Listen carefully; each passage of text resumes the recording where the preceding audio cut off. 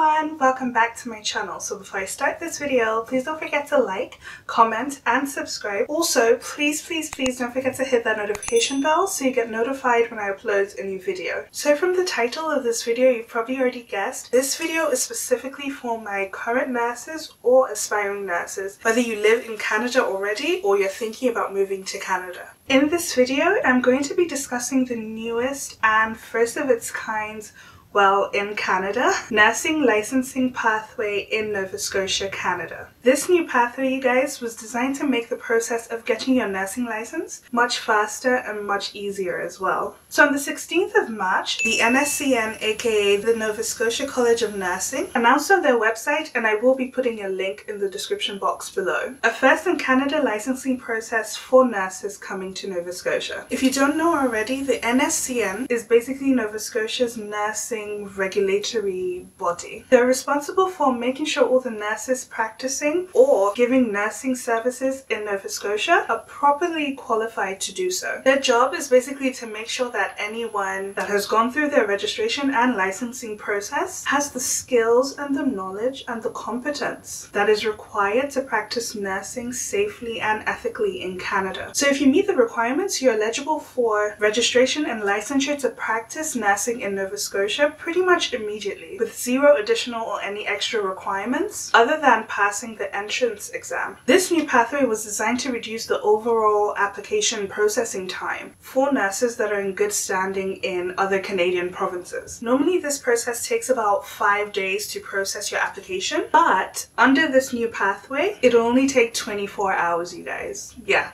24 hours.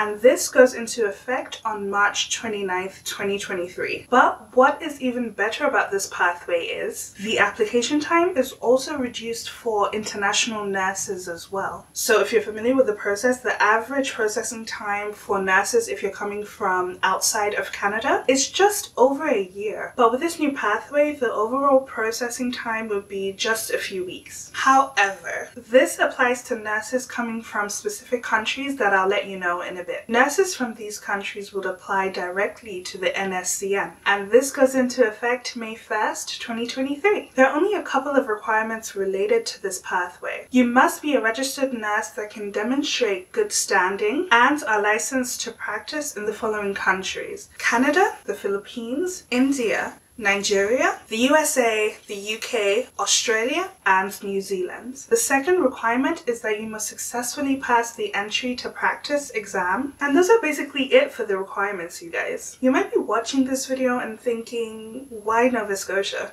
Well, nurses and healthcare professionals in general are in very high demand right now, especially after the, pandemic shenanigans. And one of the best places to work and develop a career in nursing in Canada is Nova Scotia. The Nova Scotian government, they kind of realized and recognized that more nurses are needed throughout the entire province. So they want to make the process as easy and as straightforward as possible in order for registered nurses to get their license. So this is great news, you guys, if you're a registered nurse and you live in Canada or in any of the other countries I mentioned. Not only do you get registered and licensed in record time, but there are also a lot of job opportunities too, whether it's in the emergency sector, assisting in patient care, or handling equipment. Anyway, that is it, you guys. I hope you guys enjoyed this video. I hope this was helpful. Again, I'll put the link to the NSCN website. It has a lot of great information and more about this pathway, more info that I probably even included in this video. Thanks again, you guys, for watching. I hope you guys found this video useful.